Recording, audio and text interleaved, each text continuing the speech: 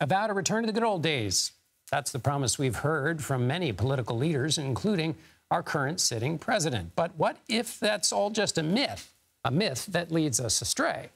An article in the journal Nature titled "The Illusion of Moral Decline" argues that the perception that things are going downhill is heavily influenced by the way our brains work, particularly two well-established psychological phenomenon.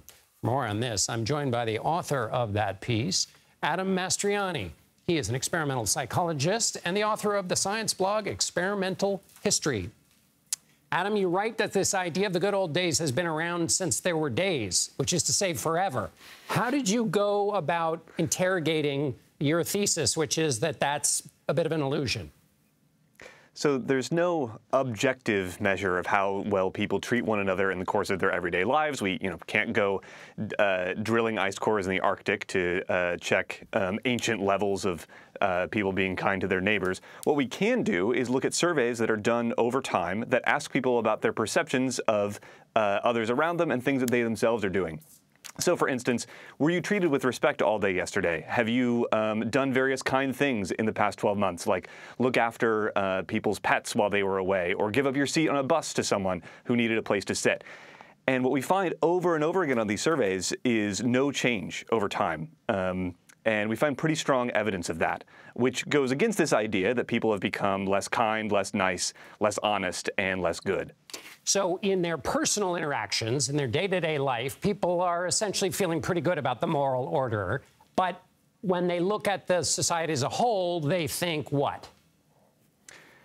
They think that things are getting worse. Yeah. So in another study, we asked people about what they think about people that they know personally, and they told us those people have gotten better on average. So it's as if everyone is standing on their own little island saying, my island is great and getting better, but every other island out there is bad and getting worse.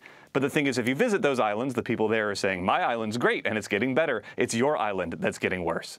So the reason this intrigued me, of course, is that in the national conversation, it is very much the case that people say things are awful, and often they have political motivations for saying this. But what are the cognitive biases that are in play in the brain? You say there are two. What is biased exposure?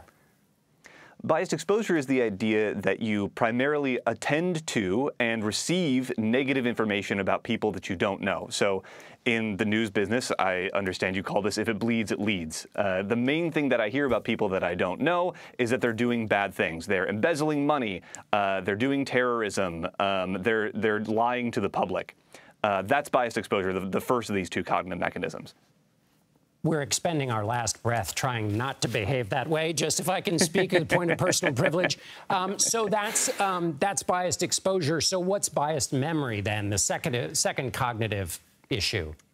This is the phenomenon where the badness of bad memories fades faster than the goodness of good memories. So, for instance, if you got turned down for your high school prom, that probably felt pretty bad at the time, but 20 years later, it's maybe a funny story.